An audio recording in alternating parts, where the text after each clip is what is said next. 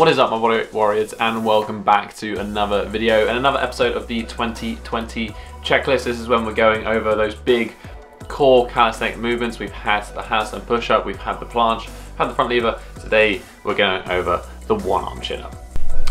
Now, the one-arm chin-up for me has been one of the more inconsistent skills over the years. It appeared randomly when I had some specific training on it, and then it's kind of been up and down depending on my overall training. But generally, if I'm working on chin-ups, being strong on chin-ups, the one-arm chin-ups is there or thereabouts. There is kind of a reason, though, that I haven't specifically been training it, but it is a goal for this year. So the one-arm chin-up, much like the planche, was one of those primary sort of focuses that I had with bodyweight training, and it's one of the things that I worked most consistently at the beginning. Not necessarily at the beginning of training. I had sort of 2 or 3 years of actual weight training under my belt. I was relatively competent with chin-ups, and then when I decided to focus my efforts onto the one-arm chin-up, things progressed pretty well. So I actually got my first one-arm chin-up in 2016, and it was kind of random. I was doing quite a lot of focus training at the time on the one-arm chin-up, but it didn't actually feel close, and then all of a sudden it kind of just happened. On the right arm only. I've actually never had a one-arm chin-up on the left arm, but I'll explain that bit later. This was at a time when kind of my main focus in calisthenics was just the strength skills, the planche, front lever, one-arm chin-up, handstand push-up. Now it is more evenly spread between a mix of handstands and flexibility and other things. For me though, the skill never decided to be consistent. It was always very up and down and often quite dependent on my weight. I actually made a whole video during this time about cutting down about 2 kilos, which enabled me to then re-get the one-arm chin-up for like the 3rd time. Unfortunately, due to a mixture of things, one of them being training the one-arm chin-up heavy 3 times a week, cutting, not eating enough calories, also beginning to work on the one-arm handstand, the one-arm chin-up was actually the drill that really did set me back the most in this whole calisthenics journey so far, and that was when it kind of ended up being the main contributing factor for me developing medial epicondylitis, or golfer's elbow, that really annoying pain that a lot of people get right around the inside of the elbow, and it ended up actually leading to some nerve issues as well, and it basically put me out of upper body training completely for about 9 months, and that was simply because I was overtraining the one-arm chin-up. This is really the reason that it's no longer as much of a training focus of mine, because it is the one exercise that can still kind of flare up that old injury. 99% of the time, I don't even know about those elbow injuries that held me back and really restricted me for the best part of a year. I'm not prepared to compromise the entirety of my training for achieving one skill. It kind of leads me to the first part of this one-arm chin-up training tips, and that is understanding how to properly prepare for it. And if you hadn't noticed, this has essentially been a common theme with this whole checklist series. Every single episode I've mentioned, you need to have enough strength in the basics. This is why I created that checklist. It's actually very similar to the process I take a lot of clients through. There's a couple of steps along the way that we want to get before working on the one-arm chin-up. Number 1, we want to make sure we have general competency in pull-ups. Being able to do 10 or so pull-ups or chin-ups, fantastic start. Number 2 is making sure you have a decent relative strength weighted chin-up. In the checklist for the intermediate, I gave 5 reps at plus 25% body weight weighted. So for me personally, at 90 kilos, that would be somewhere around getting 5 reps with an additional 22.5 kilos on myself, on top of my own body weight. And this sort of thing will just make your life easier when you come to focusing on getting that one-arm chin-up.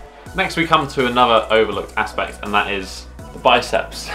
The biceps is actually a more important part of the one-arm chin-up than it is with the actual chin-up itself. And I've done a whole video on how to eliminate weak spots in a pull-up or chin-up, and I'll link that video down below. And part of that I mentioned about using bicep curls to strengthen the weaker portion. When it comes to the one-arm chin-up, it is especially important because we're switching from 2 arms to 1 arm. The load and just the movement in general becomes much more intensive on that bicep, and also a lot of the tendon and conditioning around the elbow joint. And one of the best ways for us to actually condition it is just simply to actually train biceps a little bit more often, especially if we can work a little bit of a higher rep range to prepare us for doing the one-arm chin-up. It's not going to get you the one-arm chin-up, but it certainly is going to help potentially mitigate some of those issues that people get around just overworking that elbow. Right, so your strength is there, you've got a decent amount of base levels of strength. Where do we go next? Where do we get that specific training for the one-arm chin-up? And to be honest, I'd like to keep this one simple. There's really 3 main exercises that I think are worth your time when it comes to the one-arm chin-up. Number one is the mantle chin up, and this one I've actually covered again in a whole video, and I'll link that video down below. It was one of the original exercises that I used when I was personally working on the one arm chin up, and I think it's just a really simple and scalable way of training with a little bit of a deficit and a little bit of a bias on one arm. I know, for example, people like Fitness FAQs aren't necessarily a big fan of assisted one-arm chin-ups, which is essentially what the mantle chin-up is. Instead, he prefers something that's more measurable, more accountable, which, you know, is definitely valid and has its reasons. And for that reason, the other exercise that I like, which is essentially the same thing, is the pulley-assisted one-arm chin-up. Rather than trying to explain it here, I'm simply going to link to Daniel's video on this because it's a cracking video and it's a really simple way to scale your chin-up. Essentially, just reduce the load and the assistance you're getting. The third and final exercise is negatives. Negatives are just a fantastic drill for developing the one-arm chin-up. You can do these scaled, so you can do them with a little bit of assistance or you can do them with no assistance. The nice thing with negatives is that focus on that eccentric contraction is going to really help develop a lot of the connective tissue and tendon strength that we're going to need. As well as obviously being a very, very good drill to get it, it's also going to help bulletproof a lot of that shoulder joint. And again, just reduce our likelihood of injury, which if you get injured is probably the worst way to make progress. The last kind of tip I have for you is probably the most important tip when it comes to long-term progress and just actually attaining a skill. Long-term consistency is by far the most important thing when it comes to training. It's the thing to unlocking it. One thing that gets in the way of long-term consistency is injuries. As I kind of mentioned repeatedly, the one-arm chin-up is pretty bad for that. Probably the main thing with your training that I would recommend is just not doing it too often, specifically with the one-arm chin-up. As I mentioned, it's such an intensive movement on the one arm, the elbow, the shoulder that you're going to be working. Training that 2 to 3 times a week is usually just too much. It doesn't actually need to happen. You can definitely get away with a skill of 1 training session a week focused on the one-arm chin-up, and then maybe doing another training session that supports it with just some weighted chin-ups or some accessory movements, something that's a little bit lighter that's going to support the overall goal of the one-arm chin-up. But that's basically all I have for you in terms of tips for the one-arm chin-up. Just keep it simple.